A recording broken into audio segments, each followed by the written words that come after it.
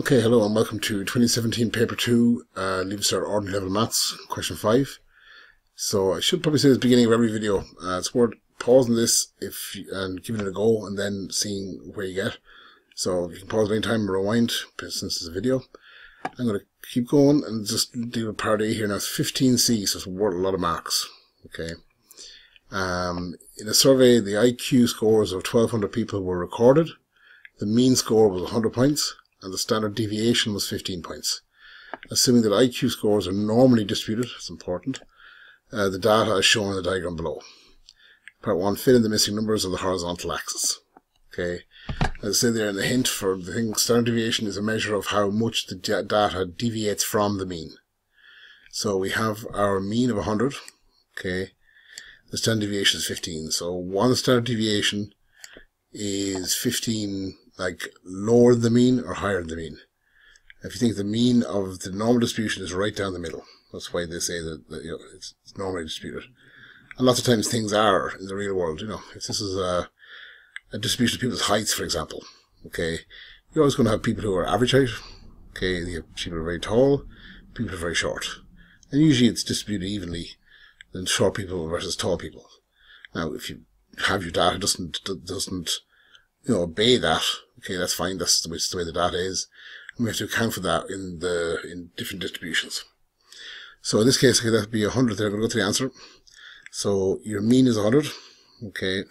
So one deviation below is 85. That makes sense. So it's 15 from 100 is 85.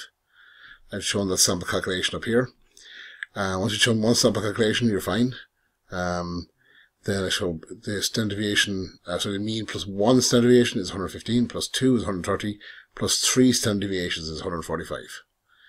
Then take away one deviation, we said was 85, take away 2 deviations is 70, 3 deviations is 55.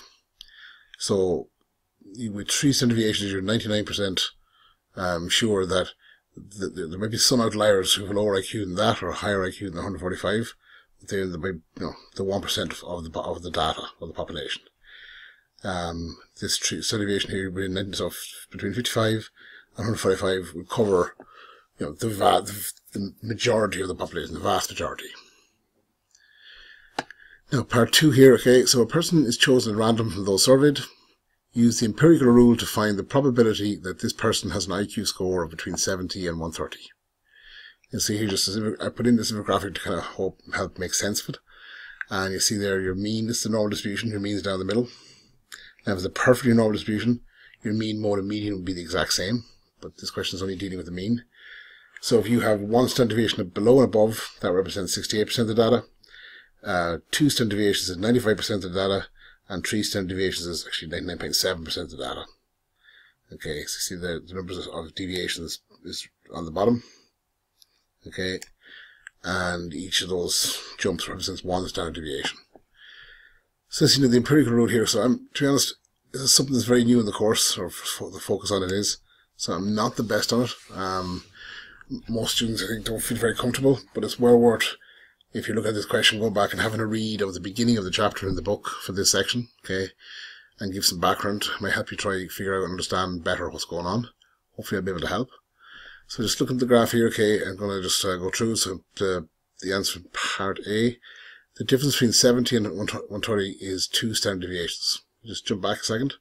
So the difference between 70 and the 130 is 2 standard deviations in the plus and 2 standard deviations in the negative.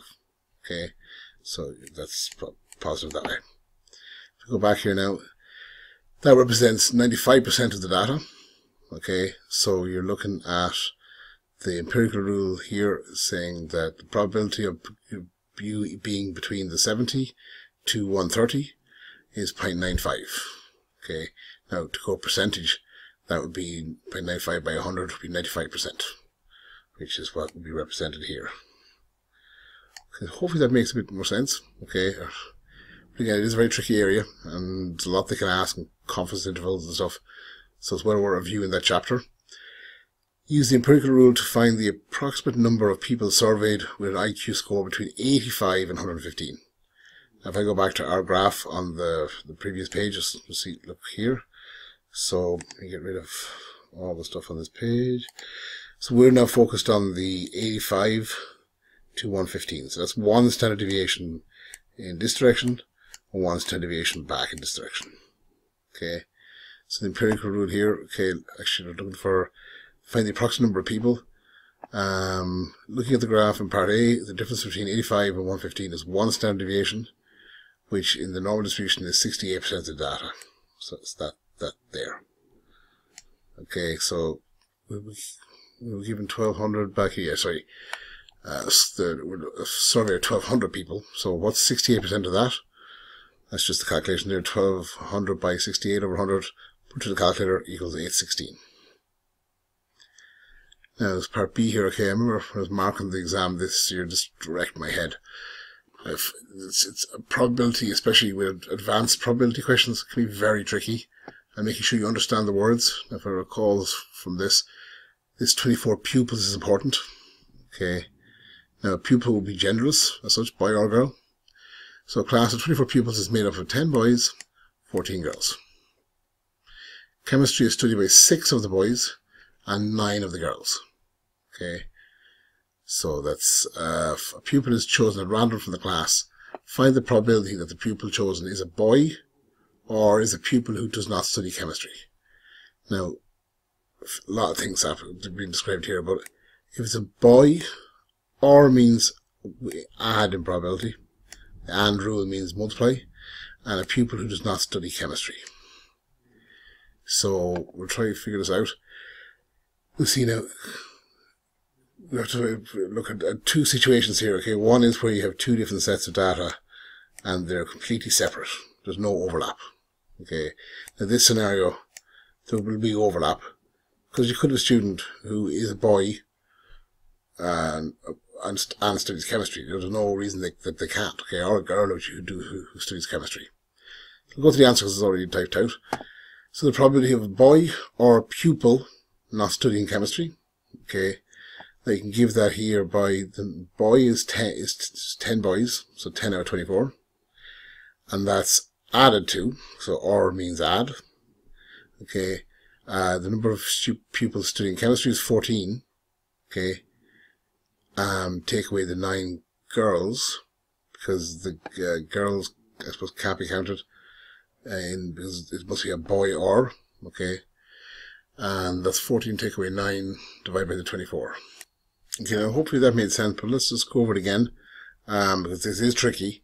So if we look at the key, sure that we understand the wording, the pupil could be boy or girl. So when they say pupil, as I said, they include boys and girls, but we think about it from this perspective, the boys have already been counted in this scenario. That's the 10 boys here. Okay.